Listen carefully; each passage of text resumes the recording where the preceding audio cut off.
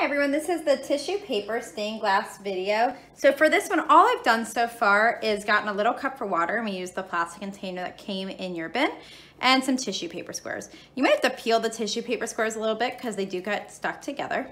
And then I've got a paintbrush here. I've got some watercolor paper and the tray. You could also use a tablecloth if you would like.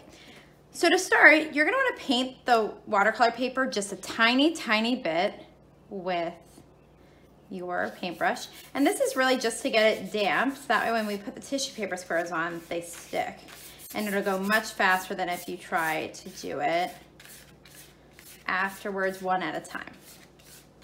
So we're gonna just start to lay some on. You can put as many as you want on or as little. You can overlap them. It's really your choice. Let your child go for it however they would like. Fill as much. You don't have to fill the whole paper if you don't want. And then at the end, you'll see some of the water is drying. We will do it one more time as well. Put some there, add some purple. And if you look, you can actually see if you overlap some of the colors, you will see some other colors show underneath, depending on what colors you choose to cover. And so I'm gonna do one more here. And see, that even came out with 2 sheets, so I'll use that one again.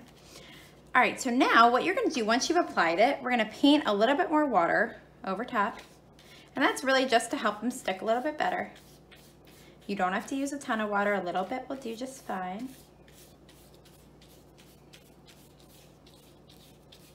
And then we're gonna let that dry for a while. Once it's dry, we'll pull off all of the pieces, and then you'll have the look of tissue paper stained glass.